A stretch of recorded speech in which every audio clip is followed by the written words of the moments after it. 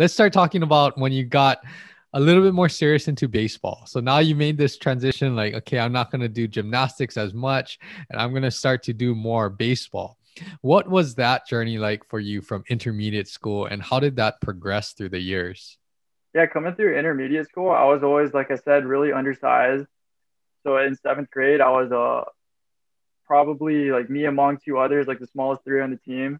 Like didn't see any playing time as a seventh grader. I was kind of just like us three every day. We would carry like we were wheeling the water bottles to practice, or like the big water, the Gatorade water jugs.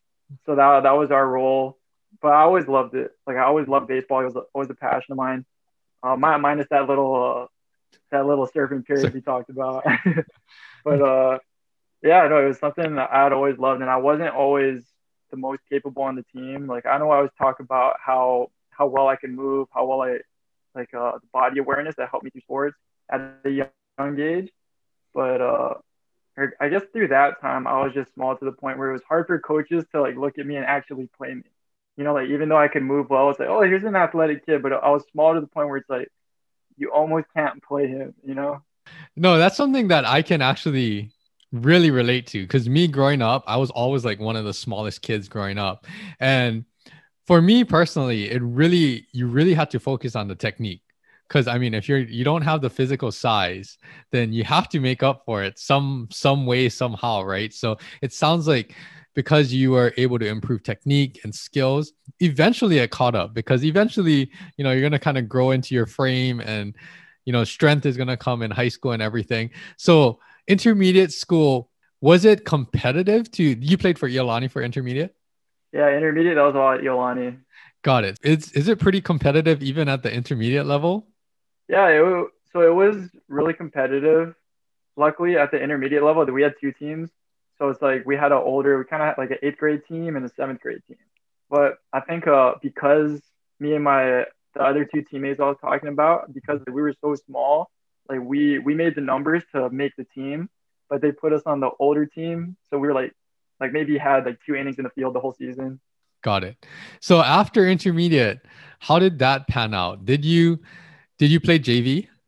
Yeah, so after the intermediate season, as an eighth grader, I got put on the like kind of the younger, weaker team, and that was like when I first had like my 600. Like I hit 600 that year, and the coaches were all like, "Okay, like this guy can play a little bit," and I started like working my way into the lineup from there.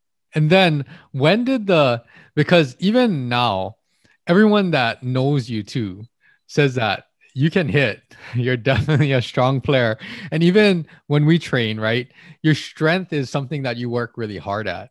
So when did you actually start to strengthen condition and actually take the strengthening side more seriously? What year was that for you? So I guess unknowingly, just playing all the sports that I did when I was young, I was always fit. Like I never had an off season, and I thought that helped me out so much, just in terms of being competitive, like at an early age. But as far as getting in the weight room, when I was a sophomore, so the first year I made the varsity team, I was lucky. I had an upperclassman, Kurt Yoshikawa, and he kind of took me under his wing, and I was like, okay, like I really like this kid. He can swing it a little bit. I think he can help us. Like we just got to make sure he's not walking into the season at 120 pounds. And yeah, I was really fortunate to have him. He kind of like taught me simple movements, like how to bench press, how to squat. So you were on Vars as a sophomore. Yeah, so as a sophomore, that was my first varsity season. Got it. So, what do we kind of skipped a little bit? So rewind a little bit. All growing up through intermediate school and then eventually JV and Vars, what positions did you play and how did that kind of tune in or hone into your outfielder in college and beyond, right? So were you always an outfielder or did you play other positions? So growing up, I was always an infielder. Like through little league, I was a shortstop, and then even through JV at Iolani, I played the infield. So back then, I always like they had to take me out of the infield because I couldn't throw the ball straight to first base. Like I was one of those that couldn't throw straight, so they had to move me to the outfield because I couldn't make routine plays. But looking at it now, it's like I was always frustrated because I knew I could do the job, like I knew I could put in the work, but it's like after the work, like after doing rehab with you guys and seeing just like the dysfunctions that I had in my body, I'm like, well, it's no wonder I couldn't throw the ball straight because I didn't have my core in line enough to like set my feet properly to direct myself in the right, like, but that eventually put me into the outfield. Got it. And then did you enjoy playing outfield once you got there? Yeah, I did. I really, to me, as long as I got to hit, I wasn't like, as long as I was on the lineup card, I didn't really care where I played. I was just a gamer, I just wanted to be in there. I wanted to get at bats. And it sounds like, from what I hear from others too, it sounds like really hitting is what you enjoy doing. So it doesn't matter where you are on the field, as long as you get to hit, that's really your passion for baseball. Yeah, I was always a hitter. Like I was always like aggressive and competitively. Like hitting's one of those difficult things in sports where like it's such a mind game. But at that, like I think the way that I started playing baseball, I was just like kind of a space cadet. Like I was so oblivious to like the game going on. Like I never picked counts. I never like, I never like looked at the game as the chess match that it is.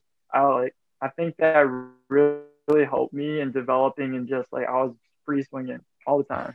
Yeah, that actually takes out some of the complexity mentally, because if it's good to pay attention to all of the mental side of it, but if you overdo it, right, sometimes you become too hesitant, it screws up your actual performance, right? So that's good that you're just playing the game and just free swinging and trying to hit the ball every single time.